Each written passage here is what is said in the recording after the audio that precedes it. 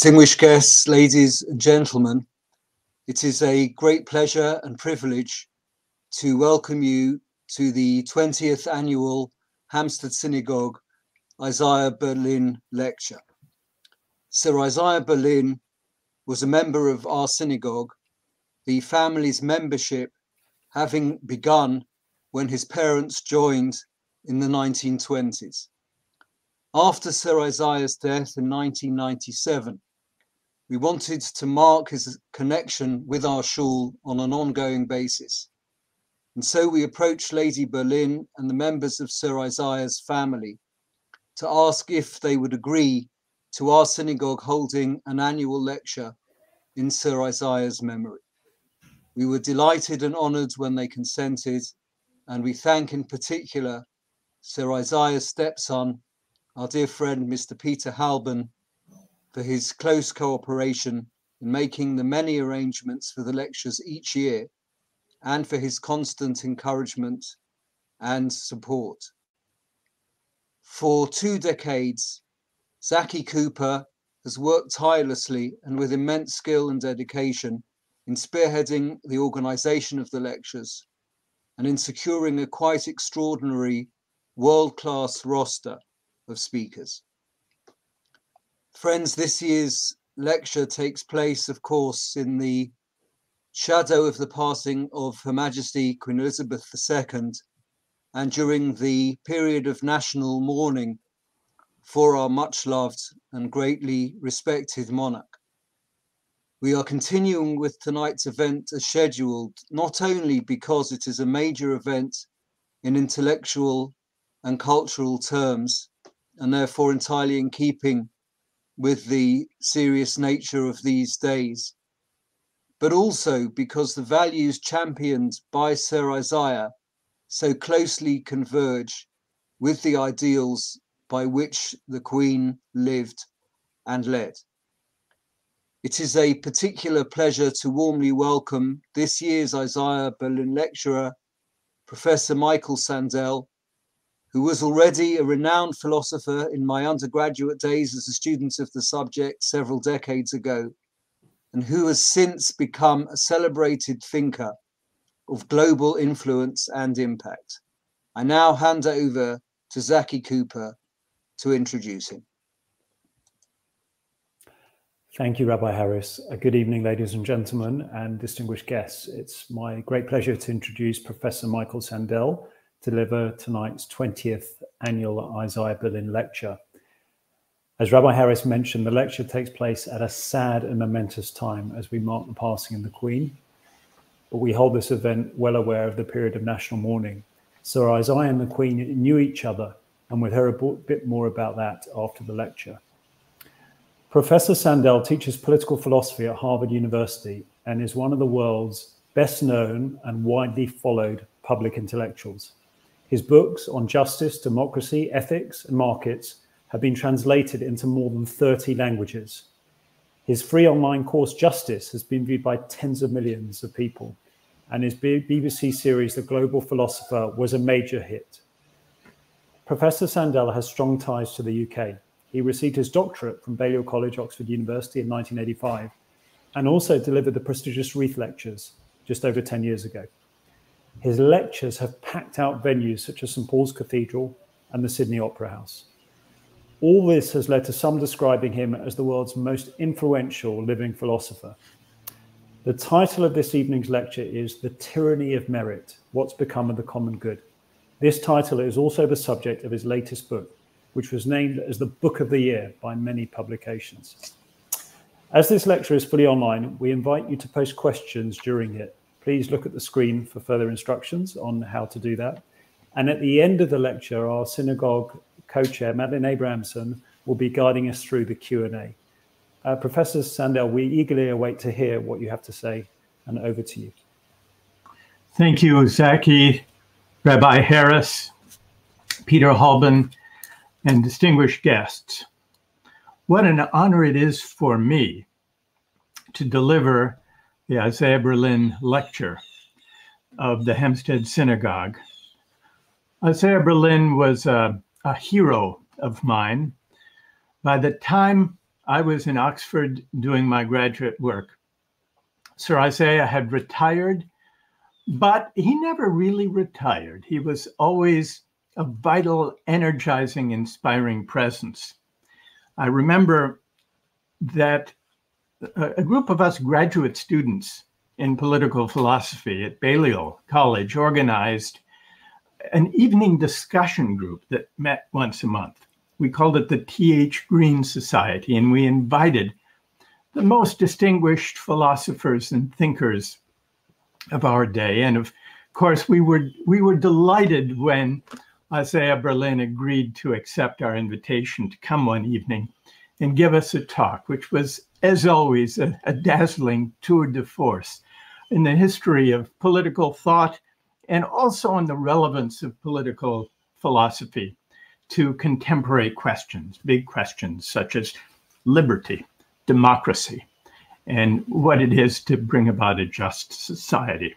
So I'm deeply honored to give this lecture. I can't promise that Sir Isaiah would have agreed with every word and every argument I'm about to offer, but I relish the thought that the lecture is at least in the spirit of political and philosophical inquiry that so many of us learned from Isaiah Berlin.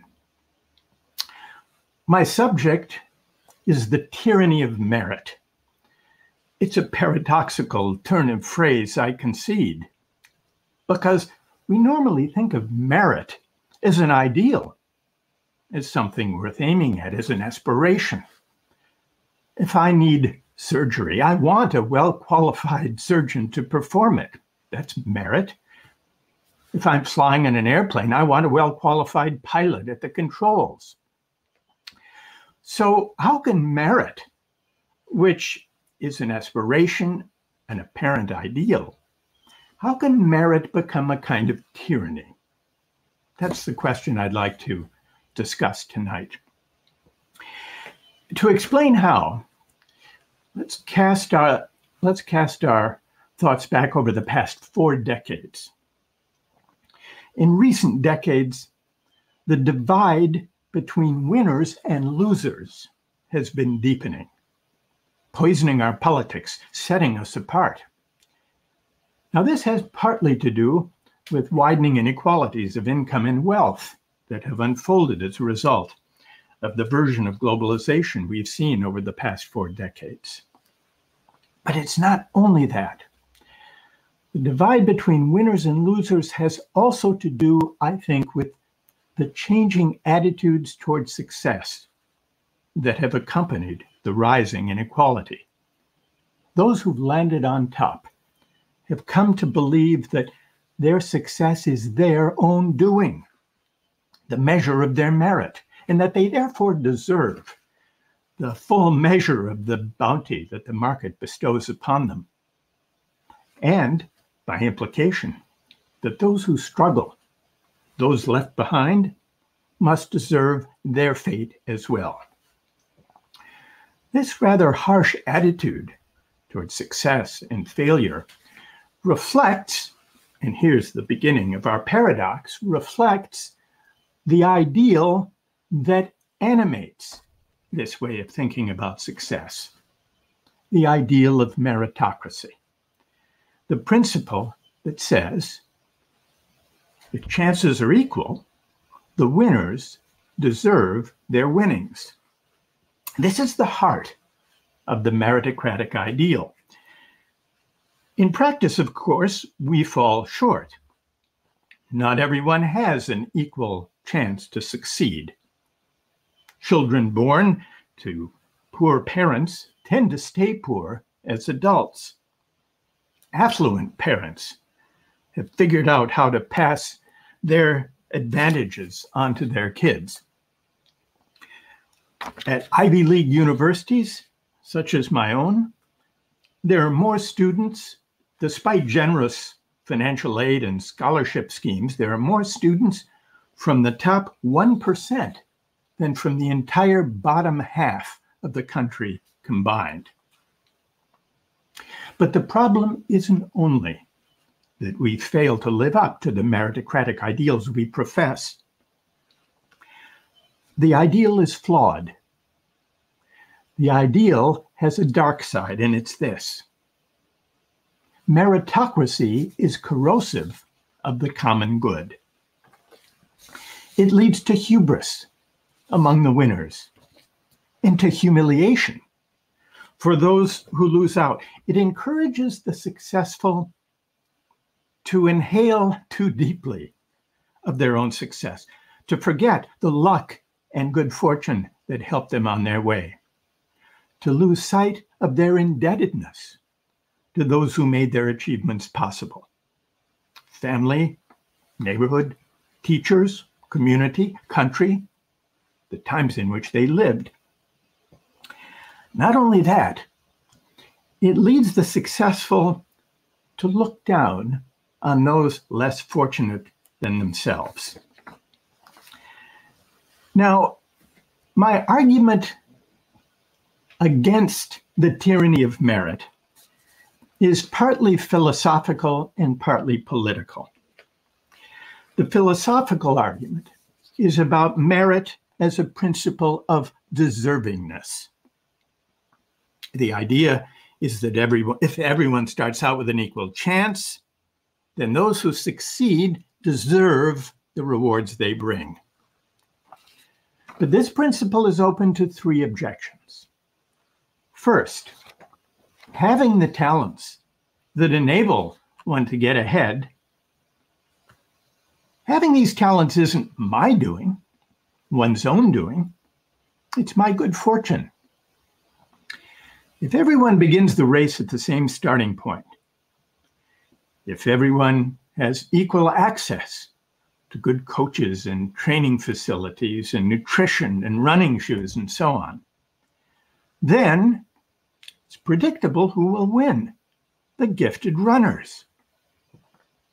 But being gifted is a matter of luck. So it's hard to see how the winners can claim that they morally deserve the winnings of the race. Second objection: that I live in a society that happens to prize the talents I happen to have, that too is my good luck. Consider a great and highly paid athlete, Cristiano Ronaldo, for example. Ronaldo is a great football player. He reaps enormous rewards for deploying his talents. But these rewards reflect the fact that Ronaldo lives in a society and at a time when football is hugely popular. Had Ronaldo lived back in the days of the Renaissance, his earnings and his fame would probably have been less. People weren't that interested in basketball back then. They cared more about fresco painters. So these two arguments about the contingencies of talent and about the moral arbitrariness of market demand for this or that talent both call into question the idea that I deserve the benefits the market bestows on me in virtue of the talents I exercise. And there's a third objection. This has to do with the attitudes towards success that meritocratic societies promote. This has to do with the tendency to meritocratic hubris. Such hubris, the idea that I deserve my success, this hubris isn't only morally unattractive, it also deepens the divide between winners and losers. And it's this attitude that is corrosive of the common good. Now, one way to address this divide is to try to double down on the meritocratic ideal, to try to level the playing field so that everyone has a truly equal chance to become a winner. But even this can't heal the inequalities of esteem that meritocracies produce. Inequalities of esteem, this is at the heart of the third objection. Even if we could somehow achieve a society where everyone had a genuinely equal chance to succeed, the divide between winners and losers would persist. The real problem lies in the image of social life as a competitive race, a race in which the successful believe, and have some reason to believe, that they have earned their success and the benefits that flow from it. In fact, paradoxically, the closer we come to achieving truly equal opportunity, the more plausible it seems to those who succeed and to those who struggle that the winners have earned their success and so deserve its rewards. Now, this third argument against meritocracy was the one raised by Michael Young, the British sociologist who coined the term meritocracy in a 1958 book called The Rise of the Meritocracy. Although we have come to regard meritocracy as an ideal, Young considered it a kind of dystopia. He warned of the hubris it would breed among the successful and of the demoralization it would inflict on those who didn't rise. Now, Young's case against meritocracy was about the moral psychology of earning and deserving. It was about the moral basis of social esteem. But if he's right, the attitudes towards success that meritocracies produce make it hard to redress inequalities of income and wealth through redistribution. Here's why. The more confident we are that market outcomes track moral desert, the more powerful the presumption that income and wealth should lie where they fall. Now, the idea that our fate reflects our merit, this idea goes back much further than Michael Young's 1958 dystopian account. In fact, this idea, this moral intuition, runs deep within Western culture itself. Biblical theology teaches that natural events happen for a reason. Favorable weather and a bountiful harvest are divine rewards for good behavior. Drought and pestilence are punishments for sin. This is a familiar biblical moral picture. When a ship encounters stormy seas, people ask, who on the crew has angered God? Now, from the distance of our scientific age, this way of thinking may seem innocent, even childlike, but it is not as distant as it first appears.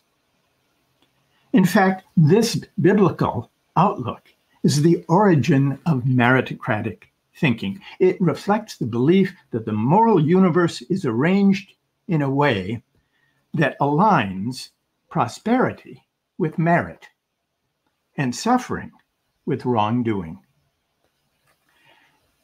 This way of thinking is not so far from the familiar contemporary view that wealth signifies talent and hard work, and that poverty signifies indolence. Two features of the biblical outlook offer an intimation of contemporary meritocracy. One is its emphasis on human agency, being responsible for my fate. The other is its harshness toward those who suffer misfortune. And we see this very clearly if we recall the book of Job. You'll remember Job was a just and righteous man, and yet he was subject to unspeakable pain and suffering, including the death of his sons and daughters in a storm. Ever faithful to God, Job cannot fathom why such suffering has been visited upon him. He doesn't realize, you remember the story, that he's the victim of a cosmic wager in which God seeks to prove to Satan that Job's fate will not waver, whatever hardship he encounters. As Job mourns the loss of his family, his friends who are gathered around him insist that Job must have committed some egregious sin. And they press Job to imagine what that sin might be. This is an early example of the tyranny of merit. Armed with the assumption that suffering signifies sin, Job's friends, if you can even call them friends, cruelly compound his pain by claiming that, in virtue of some transgression or other, Job must be to blame for the death of his sons and daughters. And although he knows he is innocent, Job shares his companions' theology of merit. And so he cries out to God, asking why he, a righteous man, is being made to suffer. When God finally speaks to Job, God rejects the cruel logic of blaming the victim, and he does so by renouncing the meritocratic assumption that Job and his companions share. Not everything that happens is a reward or a punishment for human behavior. That's what God proclaims from the whirlwind. All rain is not for the sake of watering the crops of the righteous, nor is every drought for the sake of punishing the wicked. It rains, after all, in places where no one lives, in the wilderness, which is empty of human life. Creation, God conveys to Job, creation is not only for the sake of human beings. The cosmos is bigger, and God's ways are more mysterious than the anthropomorphic picture suggests. God confirms Job's righteousness, but chastises him for presuming to grasp the moral logic of God's rule. This teaching to Job represents a kind of departure from the theology of merit that informs Genesis and Exodus. In renouncing the idea that he presides over a cosmic meritocracy, God asserts his unbounded power and teaches Job a lesson in humility. Faith in God means accepting the grandeur and the mystery of creation, not expecting God to dispense rewards and punishments based on what each person merits or deserves. Now, this question of merit reappears in Christian debates about salvation, where the debate takes the following form. Do the faithful earn salvation through religious observance and good works? Or is God entirely free to decide whom to save, regardless of how people live their lives? This debate reverberates throughout centuries of Christian debate. And yet it echoes this debate about merit and grace, about hubris and humility. This debate, the tension between these two orientations, to salvation, or for that matter, success, echo in our more secular age. For Luther and Calvin and the Puritans, debate about merit were about salvation. For us, debates about merit are about worldly success. Do the successful earn and therefore deserve their success? Or is prosperity due to factors beyond our control? You might think these two debates have little in common. One is religious, the other is secular. But on closer inspection, the meritocracy of our day bears the mark of the theological contest from which it emerged. Even today, our attitudes toward success are not as independent of providential faith as we sometimes think. The triumphalist aspect of meritocracy generates hubris among the winners and humiliation among the losers. It reflects a residual providential faith that persists in the moral vocabulary of otherwise secular societies. Max Weber was alive to this. About a century ago, Weber wrote the following: "The fortunate man is seldom satisfied with the fact of being fortunate. Beyond this," Weber wrote, "he needs to know that he has a right to his good fortune. He wants to be convinced that he deserves it, and above all, that he deserves it in comparison with others. He wants to be allowed the belief that the less fortunate also merely experience their due."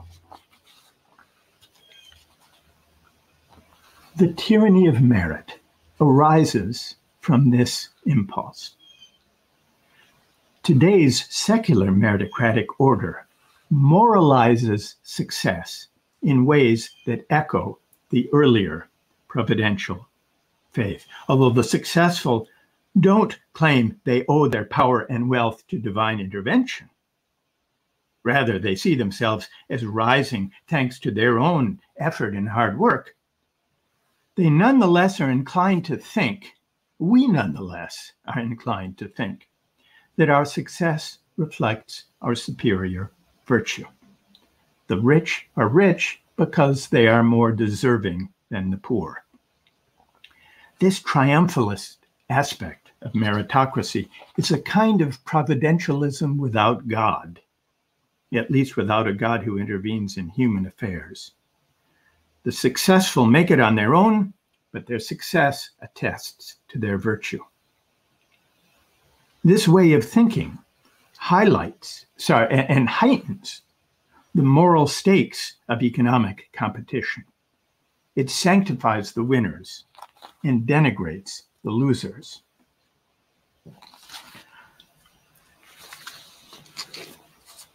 So this is the reason to worry about meritocracy and to look beyond its seemingly democratic, egalitarian character, to notice the inequality of esteem that even a fully realized meritocracy makes possible. So, how should we respond? What should we do? What kind of alternative to meritocratic hubris and humiliation should we seek out? These are questions that we need to reconsider today, especially given the deep polarization that afflicts our politics. I'd like to suggest that there is a connection between the meritocratic attitudes towards success that I described and the way our politics has unfolded in recent years. One of the most potent sources of the populist backlash against elites is the sense among many working people that elites look down on them. And this grievance seems to me a legitimate complaint. Consider again the way the economy and our societies have unfolded over the past 4 decades. Even as globalization brought deepening inequality and stagnant wages, its proponents offered working people some bracing advice. If you want to compete and win in the global economy, go to college. What you earn will depend on what you learn. You can make it if you try. These elites fail to see the insult implicit in their advice, and the insult is this. If you didn't go to university, and if you're not flourishing in the new economy, your failure must be your fault. You failed to improve yourself, as we recommended, as we urged you to do. It's no wonder that many working people have turned against meritocratic elites. Those of us who spend our days in the company of the credentialed can easily forget a simple fact. Most of our fellow citizens don't have a university diploma. Nearly 2/3 in the US and a similar proportion in Britain do not.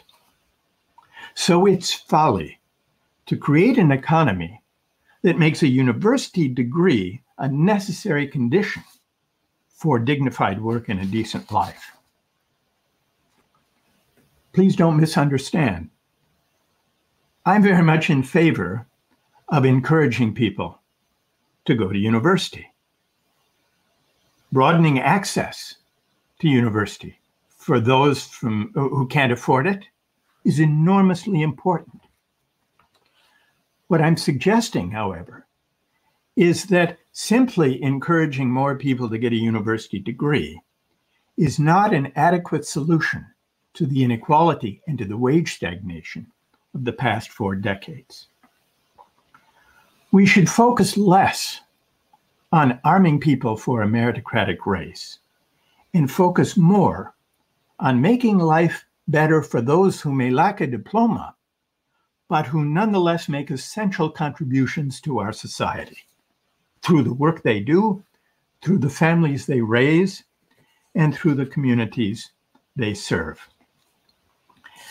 This is especially important when we consider the effect that the valorization of a university degree has had not only on our society, not only on attitudes toward success, but also on representative government itself.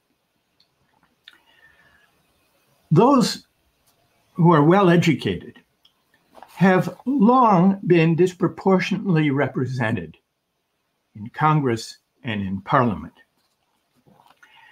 And yet, today, those without a university degree are virtually absent from the institutions of representative government.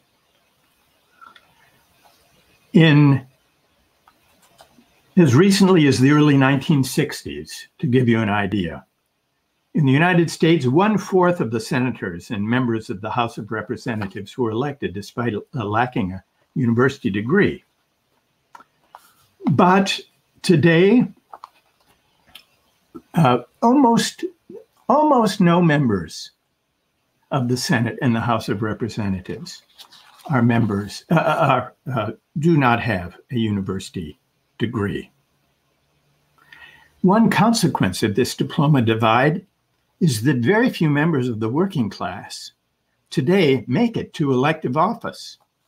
In the US, about half of the labor force is employed in working class jobs, defined as manual labor, the service industry, and clerical jobs.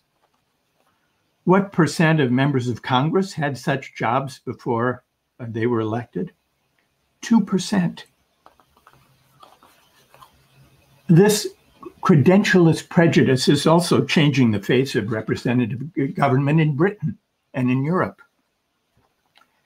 In Britain, as in the US, those with diplomas govern those without. In the UK, about 70% do not have a university degree. In Parliament, only 12% do not. Over the past 4 decades, Britain's Labour Party has undergone an especially striking shift in the educational and class background of its MPs. As recently as 1979, 41% of Labour MPs were elected to Parliament without having received a university degree. By 2017, only 16% managed to do so. Working class MPs now constitute only 4% of the House of Commons. And there's a similar trend that can be seen in the parliaments throughout Western Europe.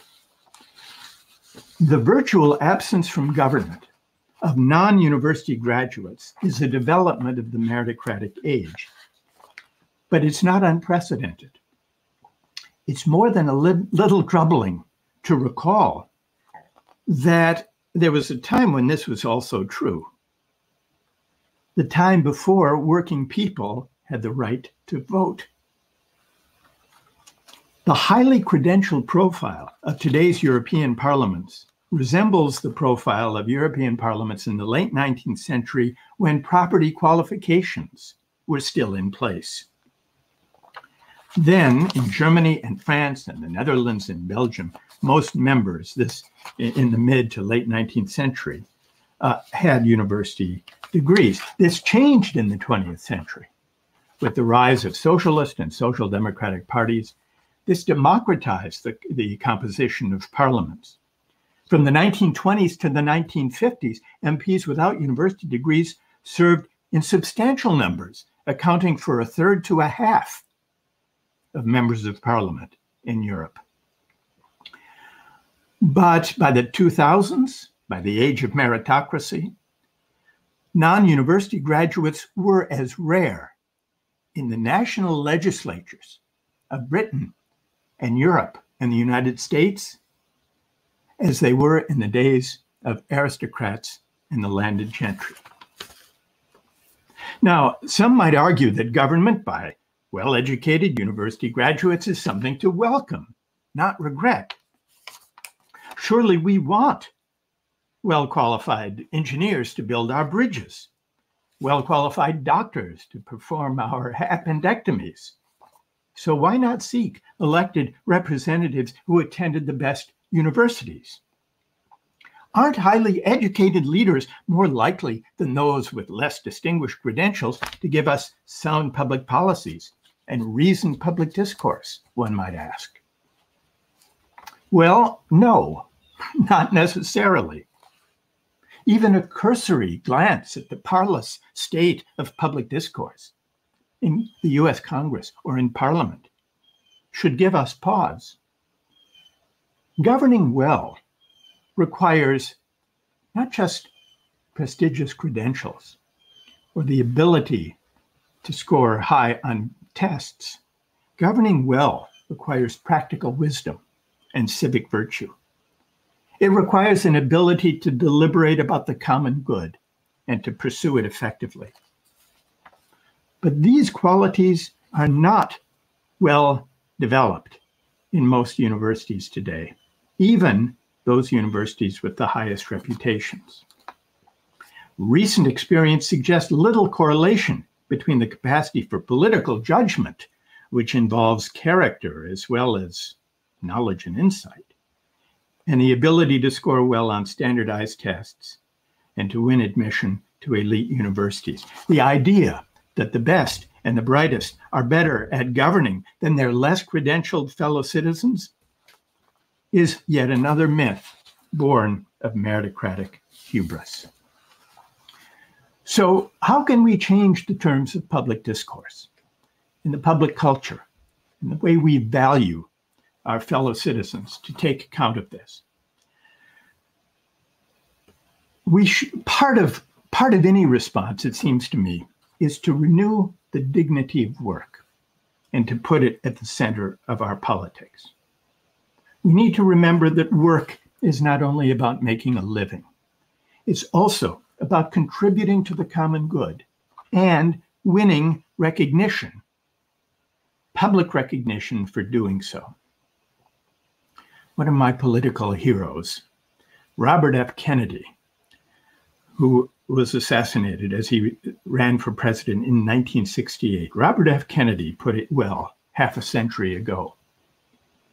Fellowship, community, shared patriotism, he said, these essential values do not come from just buying and consuming goods together. They come instead from dignified employment at decent pay, the kind of employment that enables us to say, I helped to build this country. I am a participant in its great public ventures. This civic sentiment is largely absent from our public life today.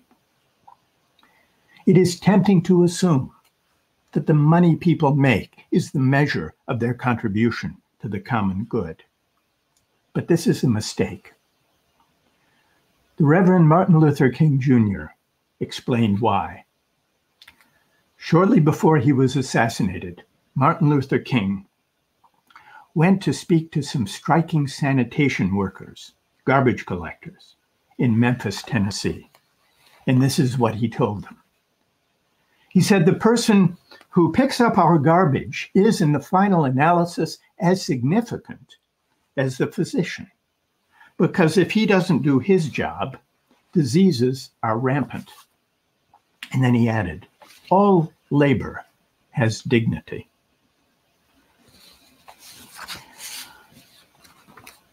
Today's pandemic, the experience we've just endured these recent years, made this clear. The pandemic revealed how deeply we rely on workers we often overlook.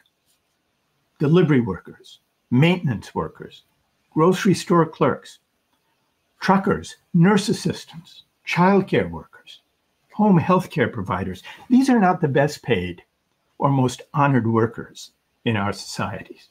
But during the pandemic, we began referring to them as key workers, as essential workers. So this could be a moment, a prompt for a broader public debate about how to bring their pay and recognition into better alignment with the importance of their work. But beyond renewing the dignity of work in the way we shape our economy and in the terms of public discourse, we also need something else, a kind of moral, even spiritual turning. We need to reconsider the meaning of our success. We need to question our meritocratic hubris. We need to ask, for example, do I morally deserve the talents that enable me to flourish? Is it my doing that I live in a society that prizes the talents I have? Or is that my good luck? Insisting that my success is my due makes it hard to see myself in other people's shoes. By contrast, appreciating the role of luck in life can prompt a certain humility. There, but for the accident of birth, or the grace of God, or the mystery of fate, go I. That could be me. This sentiment, this spirit of humility, is the civic virtue we need now. It is the beginning of the way back from the harsh ethic of success that drives us apart. It points us beyond the tyranny of merit toward perhaps a less rancorous and more generous public life. Thank you very much.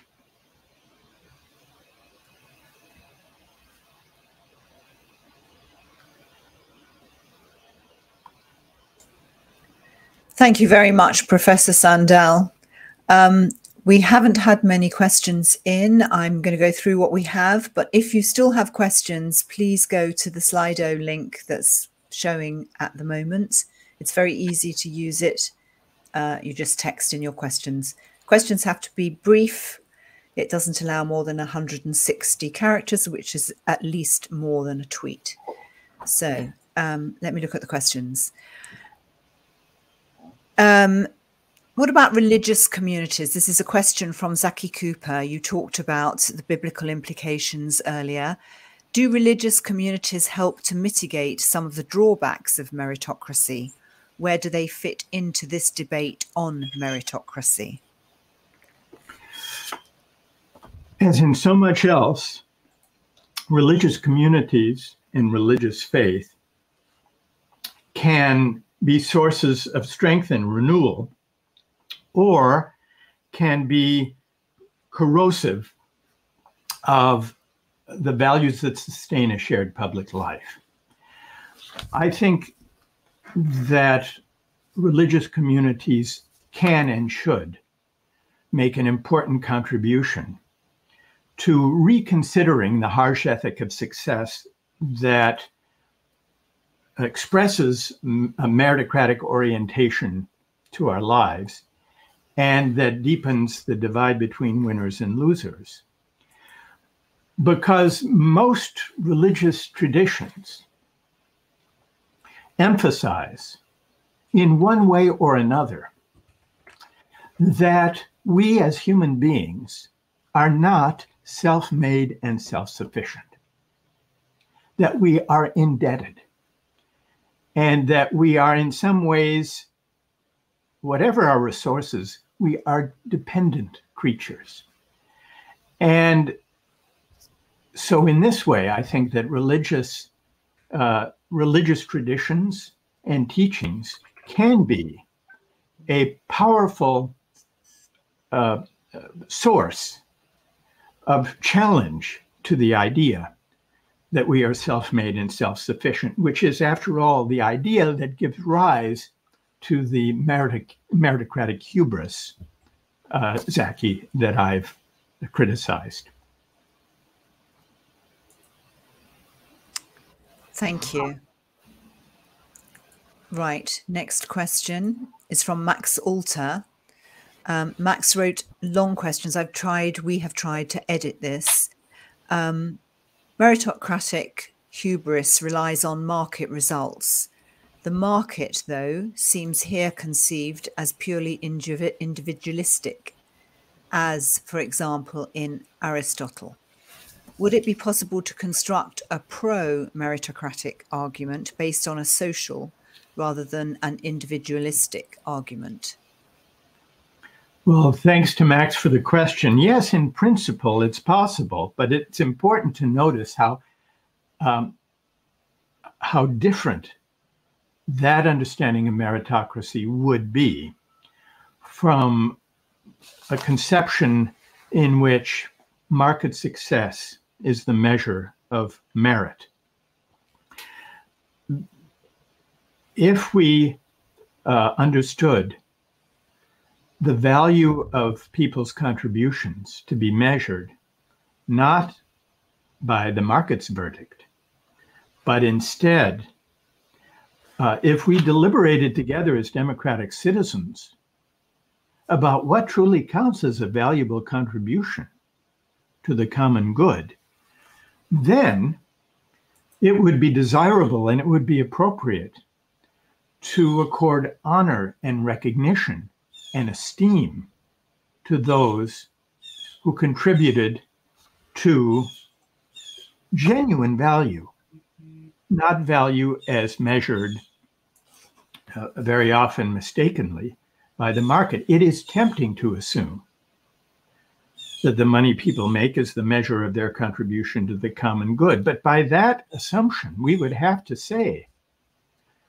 that the hedge fund manager contributes more than 1,000 times the value, social value of a contribution as a school teacher or as a nurse. But even the most ardent laissez-faire defenders of markets would be hard-pressed to make out that moral claim. So if we were able to recast our understanding, here's another way of putting it, Max. In recent decades, we have outsourced our moral judgment about what counts as a valuable contribution to markets. And part of what I'm suggesting is that we need to reclaim that judgment, that moral judgment, as democratic citizens from markets, and instead reason together about what's truly valuable. If we were able to reclaim the moral judgment about contribution for democratic citizenship and moral argument and reflection, and if we were able to reconfigure the economy and the society to honor and reward people based on their contributions of real value to this deliberated conception of what counts as a contribution, then you could call it, I'll concede, Max, then one could call it a kind of meritocracy, but it would be a meritocracy of virtue and the common good, not a meritocracy where what counts as contributing is defined by the operation of the market. So how do we encourage this humility? Another question. In other words, how do we change this attitude towards mediocrity? I think we challenge the hubris at different levels, beginning with parents and children. Part of what has made meritocracy oppressive, I've emphasized here the unfairness to those who lose out.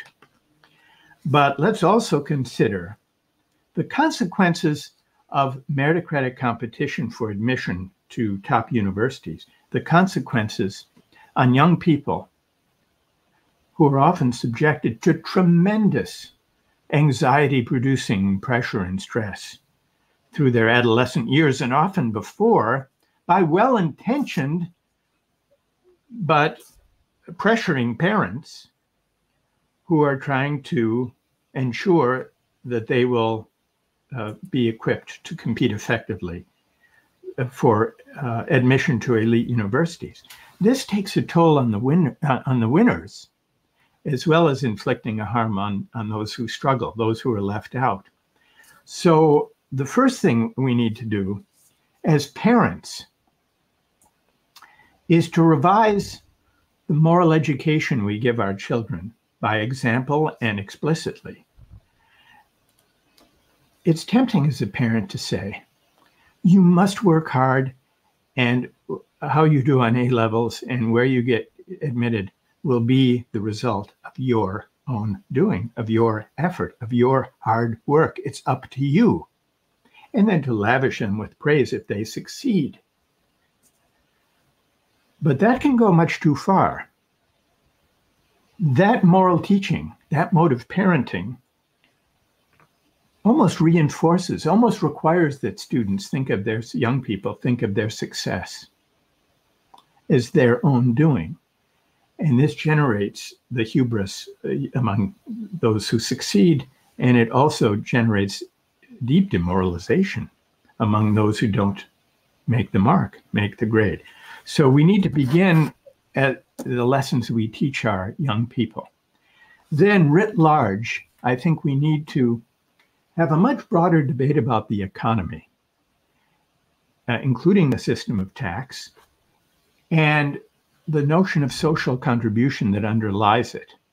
We could begin by asking, for example, why do we tax, should we tax, earnings from labor, earnings from work at a higher rate than we tax the money people make from interest and dividends and capital gains? Why do we do that?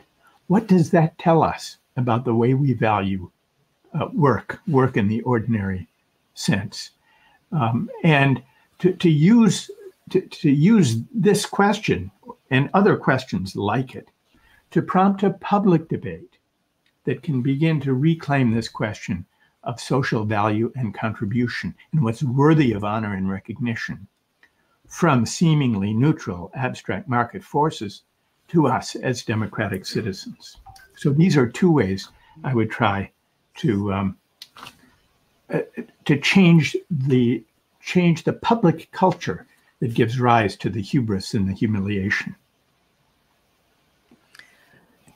Lots of questions coming in now as you're speaking. Surely rewards for work are always going to reflect the arithmetic that if 1,000 people can do some task, it will pay much less than a task which only 2 can do. That's true. But what that suggests is asking ourselves the question, suppose I'm one of the 2 people, the only 2 people in the world who can perform a certain task, or to be as great a footballer as Ronaldo or Messi or Wayne Rooney. If that's true, if I reap enormous rewards because I'm one of only 2 people who can do something, whereas there are 1,000 people who can do other things, that prompts the question, is it my doing? Is it to my credit that the skills I have happen to be scarce relative to the skills other people have? Or is that a purely contingent fact about the way my skills happen to fit with what's in demand and with the talents that other people have? Once we recognize that my being among the 2, Richard, is just happenstance, circumstance, my good luck, then I'm not likely to insist that the premium that the market bestows on me, being among the 2, having rare talents, is down to me and therefore my due. Thank you. You seem to suggest that some believe our societies have already achieved meritocracy. Surely it is an admirable ideal which we will never reach. Well, thank you for that, Tim. I agree with the second part. It's an ideal which we will never fully realize. And the reason it's worth noticing why not, and this goes back to Plato. You remember Plato's idea was, he saw what we all recognize, that however much we try to achieve truly equal opportunity, the institution of the family means that some parents will be able to afford their children with greater advantages, cultural advantages, educational advantages, financial advantages. And however much we might try to level the playing field through scholarship schemes and the like, the institution of the family, if we take it seriously, will always be a kind of obstacle to the realization of perfect equality of opportunity. Now, there are 2 ways of responding to this. One would be to say, if meritocracy is the ideal, then abolish the family to provide truly equal upbringing and opportunity. That was Plato's solution. Plato wanted children to be raised collectively. But that's quite a price to pay. And if that would violate important values that we rightly cherish, as I think it would, then the other response is to say, we're never going to have perfectly equal opportunity, though we should continue to strive for it to the extent we reasonably can. But that really undercuts the presumption that market rewards should lie where they fall. That strengthens the idea that we should, when it comes to the distribution of resources, agree to share one another's fate. And so of the 2 ways, and not to attribute to the winners deservingness. And that's, of the 2 solutions, that's the one that I've defended and tried to propose tonight, Tim. Thank you. When a state and its organisations depend on philanthropy from the rich, as it does in the US and UK, isn't this a problem for the rebalance you wish for? Yes. Yes. And philanthropy is a good thing, and it's a worthy thing for the most part. But if the state, Kate, as you suggest, if the state and state organizations,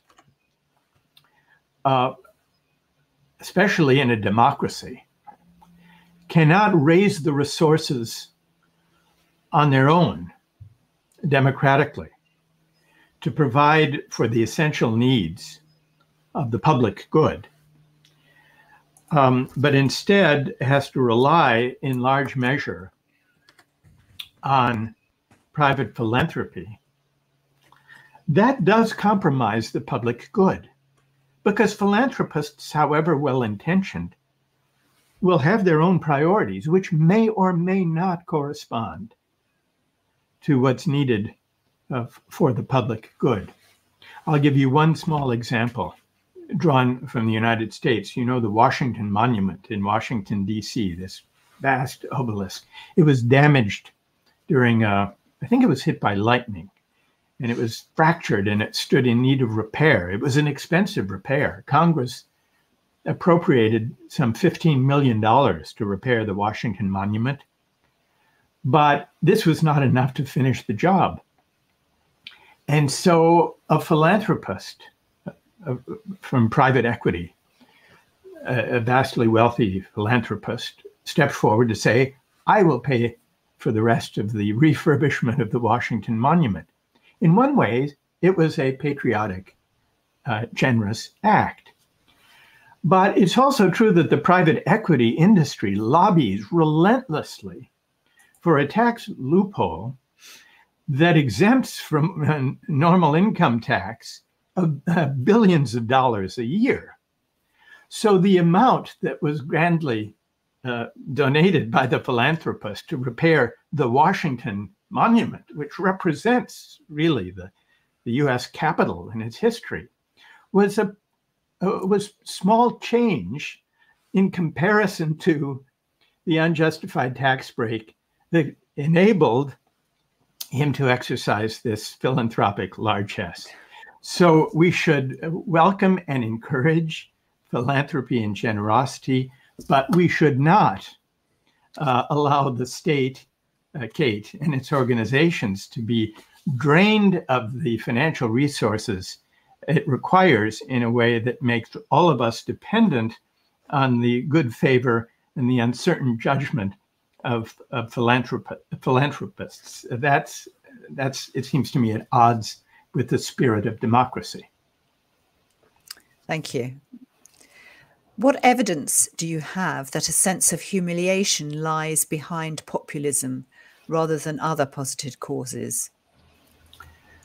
I think there are a range of causes of populism, and to some extent, the evidence depends on observing the political rhetoric, the political arguments, and the political followings that populist candidates attract.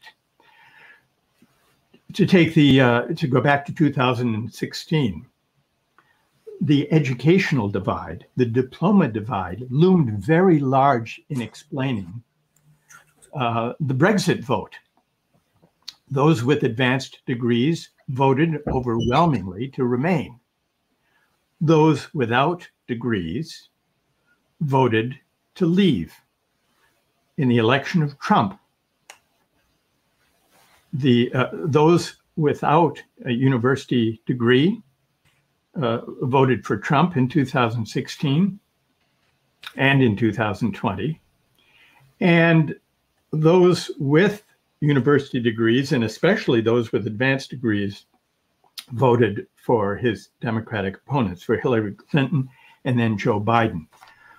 In fact, the educational divide and the diploma divide has come to loom very large in explaining voting behavior. and it's a striking feature. This has been true in Britain, in the United States, in France, and other democracies. It used to be that those with that well-educated voters tended to vote for center-right parties. For, roughly speaking, class reasons. They tended to be the most affluent. Whereas working people and those without degrees tended to vote for center-left parties or socialist parties or social democratic parties. But as the age of meritocracy advanced, this was reversed. And today, Thomas Piketty has done some very interesting empirical research showing that in France and in Britain and in the United States, the educational base of support for center-left and center-right parties flipped, became reversed, most visibly in the 2000s, and continued to be the case today. So this is at least one among the reasons for the politics of grievance that Trump was able to appeal to, that Marine Le Pen in France is able to appeal to, and that animated much of the sense of grievance that we saw in play during the Brexit vote. Thank you. One comment and question. Education takes too long. There is a call to organize real citizen resistance. Sometimes talking doesn't help. Is resistance the natural solution? Resistance, I take Clifford is referring to when he speaks of citizen resistance. I'm guessing, I'm not sure, Clifford, I'm guessing you're referring to social movements that would seek to address the inequalities of income and wealth that we've been discussing. If that's what Clifford is suggesting, I would say that social movements are necessary and important as a way of pushing the politicians, especially the mainstream political parties, into addressing inequality more seriously, taking it more seriously, not only in terms of the distribution of income and wealth, but also in terms of creating and rebuilding public places and common spaces that bring people together across class differences and across ethnic differences and across differences of life experience. One of the most corrosive features of the inequality we see today is that those who are affluent and those of modest means increasingly live separate lives. We send our children to different schools. We live and work and shop and play in different places. There are fewer and fewer genuinely class mixing public institutions. So social movements can be important ways of trying to rebuild the civic infrastructure of a shared democratic life, as well as ways to press political parties to address the questions that really matter most, including questions about how to address the widening inequalities that we face today. Clifford. I'm not sure if the question would have included sort of extreme movements not relevant to your talk, but things like the climate change movements that use physical activity to make their points. Well, of course, there are one extreme movement that comes immediately to mind on this side of the Atlantic, were those who attacked the U.S. Capitol on January 6th, trying to prevent the certification of the election. So that too is a protest movement, a movement born of grievance. And so in in deciding whether social movements are the problem or the solution, one has to look very closely about what the purpose, the mission of those movements may be. But I don't think, and this is a broader point, Madeline, about populism. In many ways, populism has gotten a bad name in recent years for its association with figures like Trump and Marine Le Pen and Orban in Hungary and Bolsonaro in Brazil. And I think it's important to call out autocrats and autocracy directly, and not to discredit populism by assuming that all populist movements are in support of autocrats such as these. Populism has a longer democratic tradition that seeks to rally the people against the powerful and to hold corporations, companies, elites, and the wealthy to democratic account. That strand of the populist tradition and the social movements to which it gives rise are, I think, resources and sources of hope, of civic hope. So I hope we don't fall into the tendency to assimilate populism too quickly and too completely with the autocratic figures who have governed in its name. Thank you. A philosophical question. You've shown how the role of many types of luck undermine meritocratic assumptions. But if you take all the luck out of the picture, many more areas are affected. For instance, criminal justice. Is there a legitimate role for luck somewhere in the way we assess or judge people? Can we judge or hold people responsible for being lucky or unlucky? That's a hard philosophical question. Generally speaking, we don't, insofar as success or failure, or for that matter, criminal activity is thought to reflect morally arbitrary factors beyond our control. We tend not to attribute moral responsibility, or at least moral deservingness in those cases, which is why, to take the criminal justice example, when someone is brought to trial in a criminal case, if they can show that they did not commit the crime willingly or deliberately, that is mitigating or exonerating. Now, there is the broader question about whether those who actually did knowingly commit crimes, whether they grew up under circumstances of limited opportunities, were unlucky to be born into hard circumstances. That raises some of the hardest questions of criminal justice. But insofar as we appreciate the role of luck or circumstance in giving rise to the behavior that finds its way into the criminal justice system, to that extent, we might be more inclined to seek alternatives other than harshly retributive ones. So the relation between luck and personal responsibility is a fraught philosophical question. But the questioner, or perhaps it was you yourself, Madeline, has raised a very important philosophical question about the relation between luck, deservingness, and justice. Thank you. Not my question. The joy of rereading Isaiah Berlin's two concepts of liberty last week was free.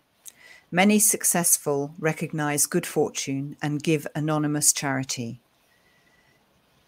Professor Sandel does not mention the UK's work opportunities, free libraries, museums, religious joy.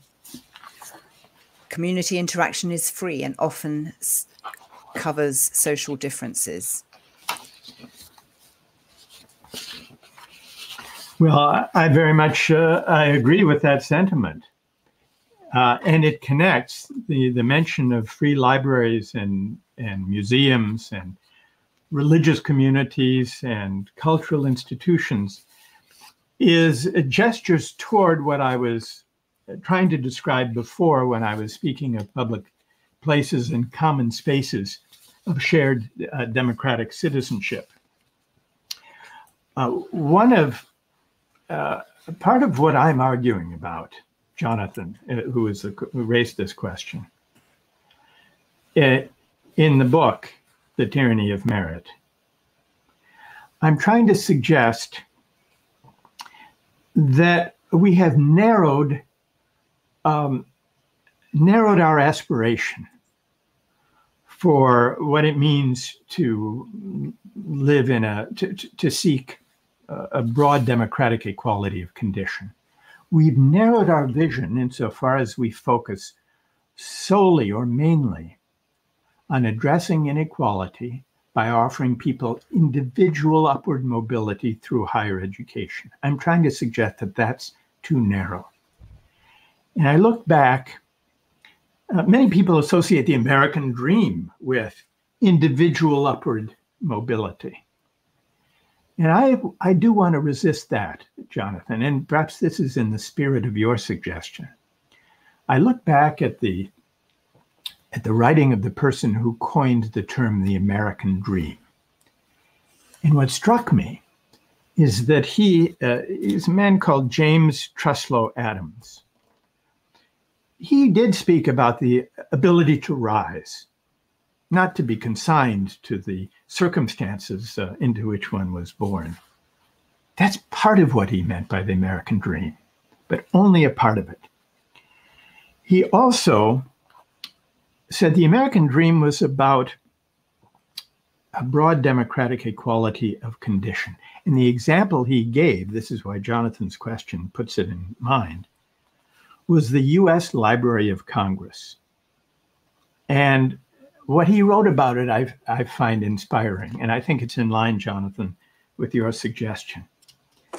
He says, here's a symbol of what democracy can accomplish, a place of public learning that draws people from all walks of life. And if I could just, Madeline, read a couple of sentences of how he described this. As one looks down on the general reading room, which alone contains 10,000 volumes, which may be read without even the asking, one sees the seats filled with silent readers, old and young, rich and poor, black and white, the executive and the laborer, the general and the private, the noted scholar and the schoolboy, all reading at their own library, provided by their own democracy. Now, the author, Adams, considered this scene to be what he called the perfect working out in a concrete example of the American dream, the means provided by the resources of the people themselves and a public intelligent enough to use them. And he concluded, if this example could be carried out in all departments of our national life, the American dream would become an abiding reality. This seems to me an apt alternative of a common life, of a broad democratic equality of condition that is, to my way of thinking at least, Madeline, an alternative aspiration to the notion that the successful deserve their winnings and the harsh divide between winners and losers that goes with it. It seems to me a healing vision, but it's an ambitious one, and I don't underestimate the difficulty of achieving it. That is a fantastic way of ending the Q&A. Although I have one tongue-in-cheek question. Of what you've said, what do you think Sir Isaiah Berlin would not have agreed with? Oh, that's a good question. And that occurred to me as I was contemplating this lecture. I think he would agree with for the most part. But here's the bit where he might have at least a small hesitation or question or challenge, perhaps I should put it. What I'm suggesting is that we need, as democratic citizens, to reason together about how to value goods and how to value the various social contributions that, for the most part, the market decides for us. Part of the appeal of relegating these questions to markets is that the market seems to be a value-neutral instrument for deciding questions of the common good. It seems to spare us the need to engage in messy, contentious public debates about how to value goods and contributions. Now, I have long been a critic of a version of liberalism, of liberal political philosophy, that says government should be neutral on questions of the good life, for fear that engaging in those debates will lead some to impose on others values they don't share. Now, Isaiah Berlin was not a defender of liberalism as neutrality. He wasn't.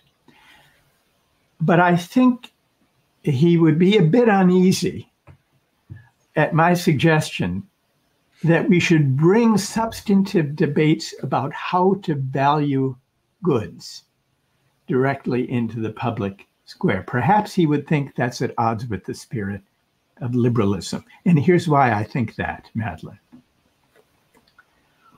Toward the end of one of his great essays, he said this, and this is one of the few passages that he wrote that I would question. He said, a wise man once said, he quoted, actually it was Joseph Schumpeter, a wise man once said that to realize the relative validity of one's convictions and yet to stand for them unflinchingly is what distinguishes a civilized man from a barbarian. So for Isaiah Berlin, the spirit of liberalism did depend, or so it seemed, on a certain kind of moral relativism as a way to a tolerant society. It's understandable. It's a powerful, compelling suggestion. But when I've called for a more strenuous, morally more engaged kind of public discourse that addresses contested questions about the good life, I fear that Sir Isaiah would have said, aren't you hearkening back to Aristotle and pre-liberal thinkers who wanted to bring questions of the good life and of virtue into politics? And doesn't that pose a danger to liberty understood as stepping back from those disagreements? So I've given you a longer answer, Madeline, than you may have bargained for. But if I have, it's only because the richness and the inspiring character of Sir Isaiah's political theory is, for me, a continuing invitation and temptation to imagine what he would have said and how the argument would have continued. Thank you so much. We have to stop continuing the argument at this point. I'm going to hand over to those who are going to thank you. Professor Sandel, it falls to me to give a general vote of thanks, and you'll forgive me if I deal with others first and then come and concentrate on you for your remarkable lecture this evening. So I want to thank, of course, first of all, Peter and Martine Halban and the family for their continued support of this lecture series, without which it could not have lasted for the 20 years so far that it has. So Peter, thank you all so much for that. I want to thank our technical team for having made tonight possible, and I hope that it's gone as smoothly for others as it seems to have gone for me. That doesn't always happen as I'm sure you know with online events, but tonight seems to have gone extremely smoothly. I want to thank everyone at Hampstead Synagogue, my synagogue, for having made tonight work in the way that it has, all the preparation that went into it. And as one of those who worked with Rabbi Harris, with Madeline, with Zaki Cooper, to make these lectures happen over the years, I know that it's not always easy to find someone as astonishingly good as you, if I may say so. So Rabbi Michael, Madeline, Zaki, and everyone in the office at Hampstead and all who've helped, thank you as well for making tonight happen. So the main event, it really has been a very powerful and thought-provoking evening, I think, for us all. People may not know that your course at Harvard in the noughties, Justice, was the university's first to be freely available online and on television. And it's been seen by tens of millions of people since. And that's why when you were introduced earlier as the celebrated thinker of global influence and impact, that was an entirely justified description, because you really are.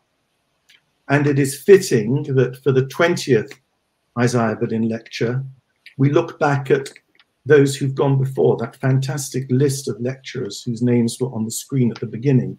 And I go back to the very first lecturer, who was Rabbi Lord Sachs of blessed memory, because I know just how much he valued his conversations with you, his interactions with you over so many years.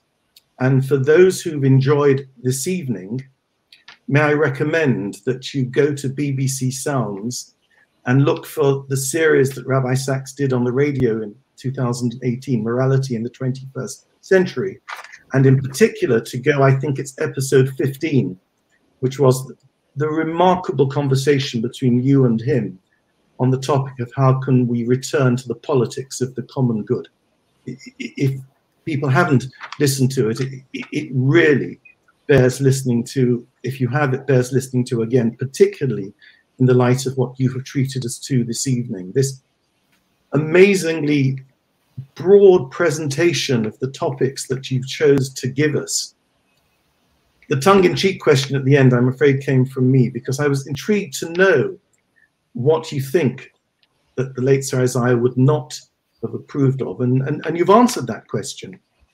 But I think that we could all say with certainty that he would undoubtedly have approved of the astonishing clarity of thought and of presentation that you brought to the lecture this evening, together with the distinct lack of hubris that you show. And for someone who's occupied the place that you have on the global stage for so long, for you to have given us the time this evening to shared with us these deep thoughts. As soon as we finish, I'm going online to order my own copy of The Tyranny of Merit. And I'm sure that others will feel inclined to do the same. So on behalf of everyone here, the last thought that I would say, and my thanks to you when you told us about the refurbishment of the Washington Monument, is that we must all be grateful that whoever the philanthropist was, he didn't insist on his name being added to it. It would have shown an amazing element of hubris that is probably found in philanthropists in the States and over here.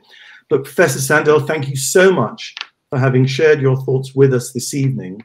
And for the final word, I'm going to ask Peter Halban to end the evening. Thank you.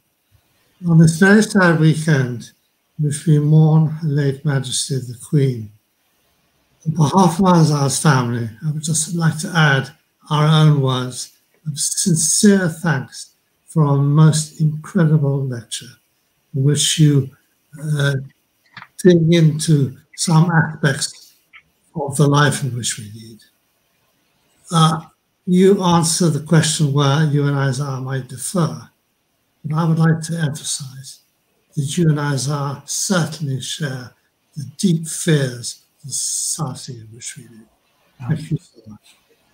I would also like to thank Rabbi Harris, Madeline Abrahamson and her colleagues, Henry Grunwald and Zaki Cooper for yet again arranging a most incredible lecture.